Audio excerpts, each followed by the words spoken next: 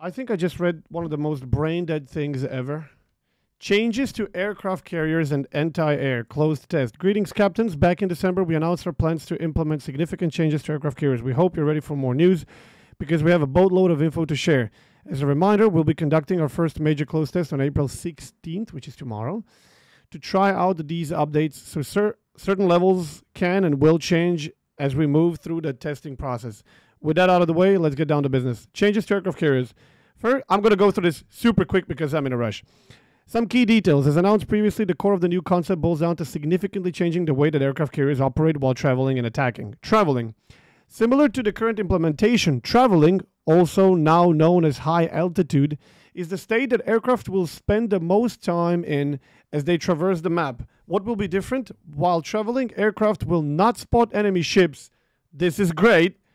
Will not be targetable by regular AA fire.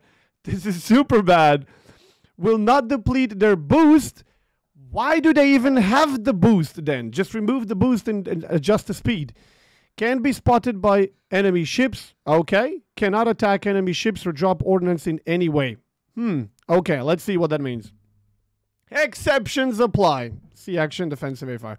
This means that aircraft carriers must rely on spotting from teammates in order to identify targets. Carrier Squadron will also have access to a new consumable called Active Reconnaissance. While active, this consumable will provide an indicator when aircraft are within range of enemy AA. Yeah, it's like Sixth Sense. Similar in appearance to the spotted indicator. Yeah, there you go. And will also show if an enemy has used their updated prior sector. See details further down.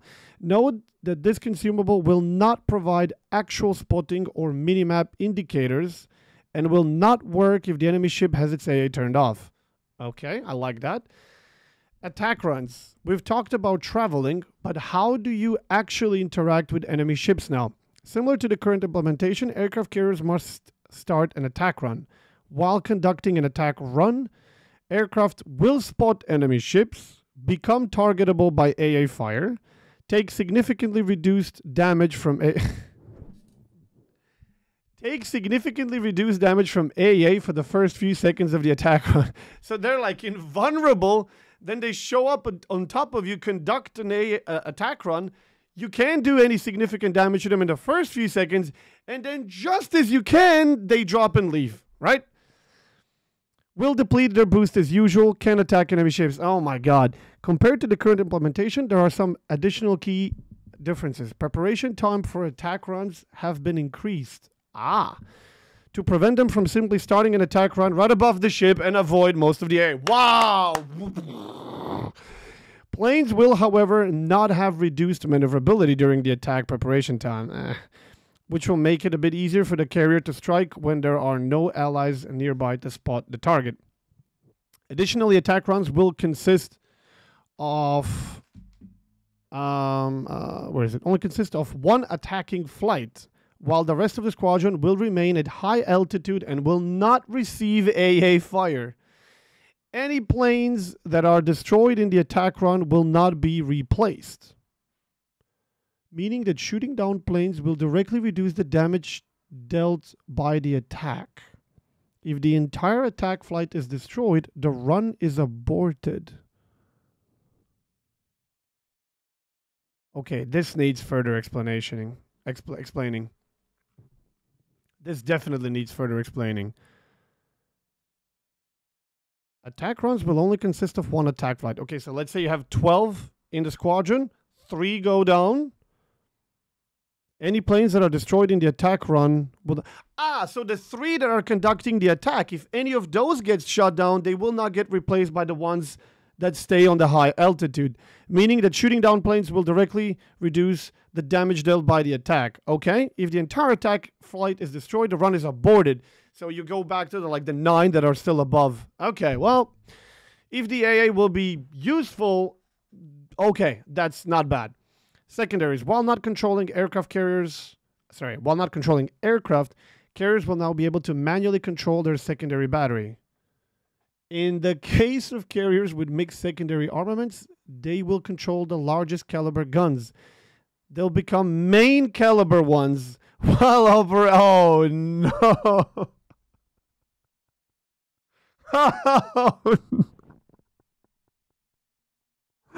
Oh, the shit show that we're about to be a part of. Oh my god. Whoa. They'll become the main killer ones. While operating aircraft, all guns will be aimed and fired automatically as usual. Oh, Jesus. Changes to surface ships. So those are the key changes for how aircraft carriers will operate. What about surface ships? We also have some substantial changes coming to the way that surface ships interact with aircraft through their anti-air batteries. First up, defensive AA fire. We mentioned earlier that aircraft carriers in travel mode will be untargetable by AA. Well, here's an exception.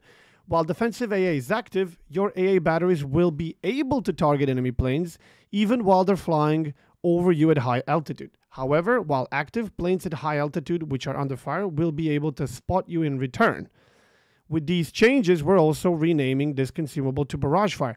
I am actually mind blown. I saw just a couple of statements in the short Volv's dev blog that we have on our Discord that popped, and I thought this was going to be the dumbest shit I ever read. I'm shocked. Most things by now that I've read so far make actually really good sense. So far, I'm hesitating to say, but I'm almost impressed. It only took him forever in the game to die, but here we go. Priority sector is receiving some major changes and will be renamed to active concealment. What? Similar to the current priority sector, active concealment can be activated with a press of a button and takes effect within your anti-air range. When activated, it will instantly deal a certain percentage of the squadron's health in damage when it enters the AA fire. Honestly, this is one of the dumbest things they ever introduced. Priority sector is by far, the way they introduced it, this last iteration where you click a button and you just do it like magic missile damage, it's the dumbest part of AA ever, but sure. Additionally, active concealment will cause enemy aircraft within range to become unable to... Hold on. Active concealment will cause enemy aircraft within range to become unable to spot, making aircraft reliant on teammate spotting. So it's like you have such a huge barrage of fire that the enemy cannot even see where it's coming from. I don't know if that makes sense. It doesn't, I think, but sure, okay. The effect will also negate the damage reduction that planes receive in the first seconds of their attack run. However, it is important to note that this should be used preemptively and not reactively, as the effect will only trigger on enemy planes if they enter your AA, while the effect is active. If the planes are already in the AA zone and the effect is activated, it will not block their ability to spot, will not negate the AA damage reduction, and will not apply the percentage damage to the squadron. Good timing will be critical to effective use of this. Yeah, well, true, but it also means that the carriers can just bait you and you're going to shoot yourself in the knee. So, okay. Passive increase to AA. We're not done just yet. All surface ships will receive a new passive way to deal with enemy planes targeting you while there are planes in your AA zone. Okay. Passive increase is a meter that will charge up while your AA is shooting enemy aircraft. Your progress is not time limited, meaning that even if your AA does not shoot enemy... Okay, hold on. Passive increase is a meter that will charge up while your AA is shooting enemy aircraft. Okay, so something like the F key for like super battleships. Your progress is not time limited. Oh, that's good. Meaning that even if your AA does not shoot enemy aircraft for a certain period of time, progress will stay the same way and not decay. But once your progress reaches 100%, the passive increase will be automatically activated and you will receive the following perks for a period of time. So this is essentially something that the carrier will control and not you, even though it's your ship. I don't like that. A bonus to AA damage, a bonus to the damage caused by active concealment, formerly priority sector, a reduction in active concealment cooldown, a reduction in active concealment cooldown. Okay. Additionally, this passive increase will not reset if you disable your AA, will last for, it will last for several minutes. Well, that's something. We decided to go with an automatic activation of this feature due to the extended length of the action time, as this is supposed to serve as a defensive tool. The effects of this passive mechanic should strongly disincentivize aircraft carriers from relentlessly focusing a single target.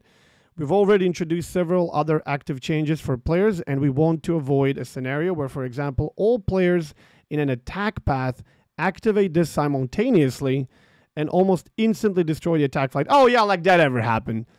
As it is supposed to serve only to disincentivize constant attacks from the aircraft carrier over a longer period of time, not a general deterrent. That's all for now. We hope you're excited as we are to see these changes enter testing, and look forward to updating you as we continue work on the test and the concept. Hardly, I mean, honestly, if you're getting excited about anything related to World of Warships so far, okay, sure. But, I mean, it literally took their game to fucking die, where you're having very often 9v9, 10v10 and stuff like that in the middle of the day, where you spend 15 to 20 minutes in the queue without being able to get a game, and so on, for them to